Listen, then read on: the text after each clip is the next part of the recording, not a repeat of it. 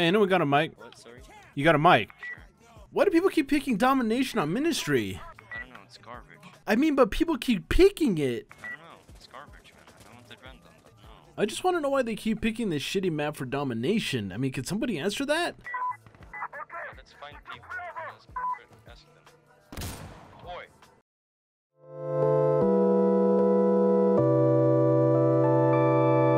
Hey everybody, Duran back at it again with another video on Insurgency Sandstorm. So for those of you that are unaware, the developers dropped a State of Production 4 update before this initial release of this update, and I just kind of wanted to go over that really quick so that we can actually see what was in this update before I really get to talking about Domination, and if it fits the game or not. So let's go ahead and go over that. The first one says, optimize map performance for Outskirts, Precinct, Refinery, and Summit. I think that this is great for those maps in particular, but I did not play these maps because they were not in the rotation for Domination.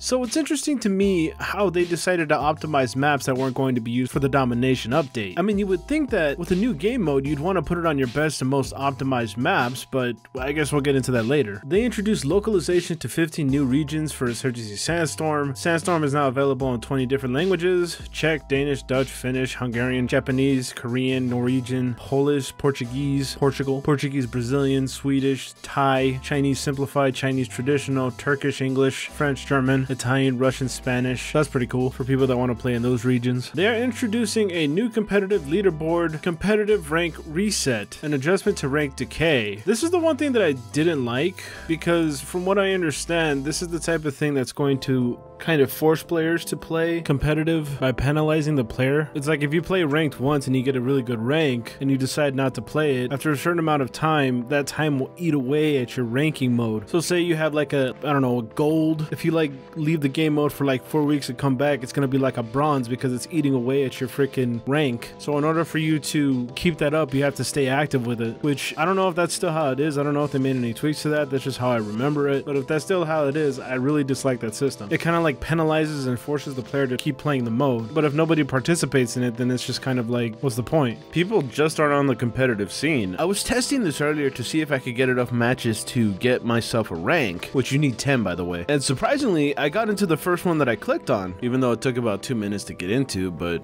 I got into one. I was able to play, work with teammates, and actually win the match with the players that I was actually playing with. This is actually the one mode where I feel like people are actually working together in Sandstorm, so I was glad I was actually able to play one. But after that, I tried waiting for 2 more matches, and they just never came. Like the second one, I waited around 10 minutes, and I just gave up after that, came back, went in, and after I got close to like 5 minutes, I was just like, okay, well, I guess the first one was just a fluke. So are people playing this, you know, competitive firefight? I would really like to know if anybody's actually picked up the game at all or tried out that mode. Like, is anything that they're doing actually sparking that up again? Because if not, then I mean, it feels like a more wasted effort on trying to spark up an esport. Like again, they should have made it so that everything in the base game was present before they decided to add in that competitive mode. At least that's just my opinion. If you have a different one, let me know down below. I also want to mention that when this dropped, there was a free weekend going on, so maybe competitive mode was more active then. Maybe there was a lot more people playing it. I can't really say for sure because I was doing other things aside from playing, you know, the free weekend. If you were around during free weekend, tell me, was it active? Did anybody try it? Let me know. Moving on. Introducing Support Desk 2.0, getting help when you need it.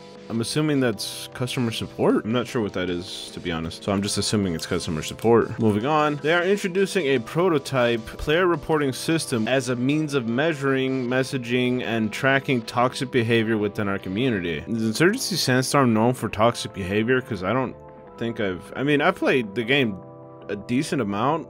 I'm not a player that plays it every day, so I would like to know how toxic the community can get, because the only time that I feel like anybody really talks is like towards the end of a match when everybody's like cheering and hollering that they won the game. So I can't really say for sure if it's actually that toxic. It's an interesting that they would put this here, but you know, it's whatever. Alpha rollout for the first wave of modding tools for content creators and enthusiasts. This sounds cool. When they say content creators, do they want us to actually go in there and check to see what's going on? Because I know nothing about modding aside from just going to fucking Steam and pressing the subscribe button. And I thought this had an NDA, so I don't understand that. Okay. I mean, what am I supposed to report on? Like, oh my god, he's actually putting something together. That's really cool. I mean, I could. I kind of already sailed that ship, though. I'm just like, I don't know if I'm going to do that because I don't know anything about modding. So if you're into that sort of thing, go for it, I guess.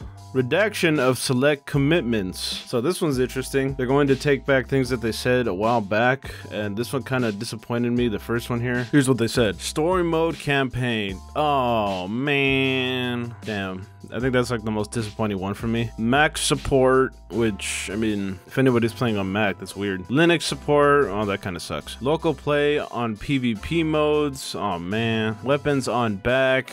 I don't it's kind of insignificant, but you know. New foregrip upgrade options. That one sounds minuscule to me, but I don't know. So I think the one that I'm most disappointed with is the story mode campaign. And yeah, this isn't like, oh, well, it's on the table. It's, you know, we're done with these. We're not committing development time in our path forward. Yeah, those are dead and gone, basically, which that sucks, but you know. They gotta do what they gotta do, I guess. The last one is console updates. I'm just gonna read this one out because it doesn't really have too much information as to when the console release is coming, so it just says this. In closing, I wanted to share with the community that our team is plowing full speed ahead with our efforts at bringing Insurgency Sandstorm to console. Over the past few months, our partner Black Tower, I have never heard of these guys before, has been helping us to define and navigate timelines to deliver a release candidate, which will be used for a TRC, technical requirements checklist.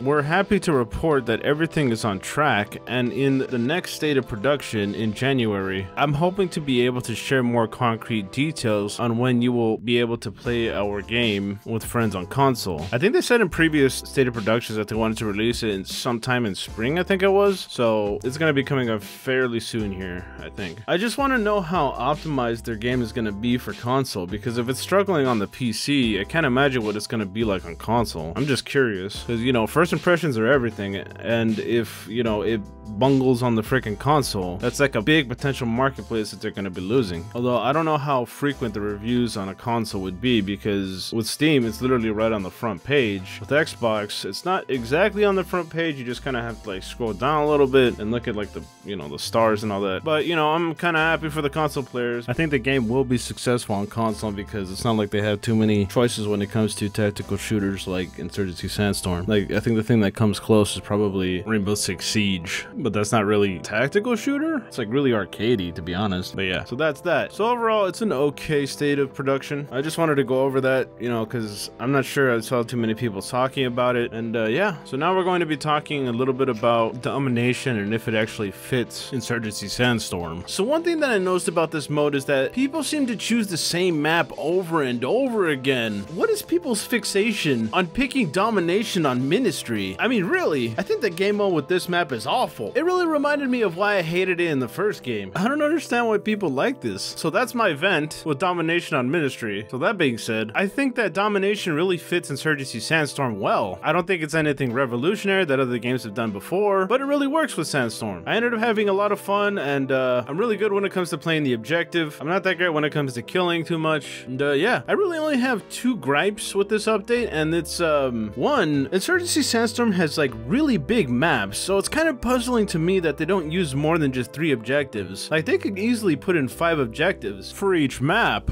because it doesn't actually feel like a Domination match to me. It feels a lot like a firefight map with only 3 objectives. So I mean, they could have definitely put more than just 3, at least in my opinion. Let me know what you think down below. The second gripe that I have is the little ticker that's at the top right there, and that is the FPS that kept dropping off anytime that I got into a match. Like I said at the very beginning of the video, they seem to have optimized maps that weren't actually going to be for Domination. So again, I find that very puzzling, because this game mode, it had a lot of drops in FPS. It wasn't unplayable, but you know, there was a noticeable drop. Like, you could actually see it. And I don't know what really happened, because Insurgency Sandstorm was really good when it came to optimization, at least before this patch. Like, I feel like recently it's been not that great, but maybe it's just my rig. I have a pretty beefy rig, so maybe I just like forgot to download some drivers or something. I don't know. know. I just felt like the game was a little less optimized than I remembered, but maybe that's just me. Let me know what you guys think. Did you think that the new Domination stuff was pretty good? Did you have any issues with it? What are your thoughts on State of Production 4? Did it compel you enough to come back to Insurgency Sandstorm? If you want to see the full production, I'll put it down in the description for you to read. Let me know what you think. If you're someone that likes my content, be sure to like, share, and comment so that I can get past this algorithm. If you're someone that's new, be sure to click on the subscribe button and ding the bell. If you're someone that really wants to support me, check out my Patreon. And with that all being said, I want to thank everybody for coming out to watch, and I guess I'll catch you in the next one. Bye-bye.